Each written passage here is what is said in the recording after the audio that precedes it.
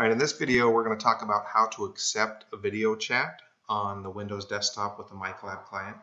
So in a few minutes here, any second, we should be getting a call from somebody in our office here that will take the call, and I'll show you how to escalate that call into a video call. So obviously, in order for that to work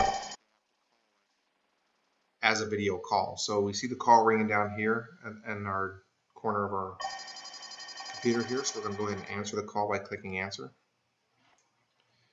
Okay, once we answer the call, we can escalate in video by clicking the video button here. When you do that, you'll notice that your camera should turn on your laptop, and then we are waiting for the other user to send their video, and there's Jessica sending her video right there. So once you're in this screen, it's exactly the same as initiating a chat. So all the buttons work exactly the same. You can record, turn the video on and off, escalate to collaboration, pause, put them on hold, everything else. So we're just hang up. So thanks, Jessica. And that's how to answer a video call.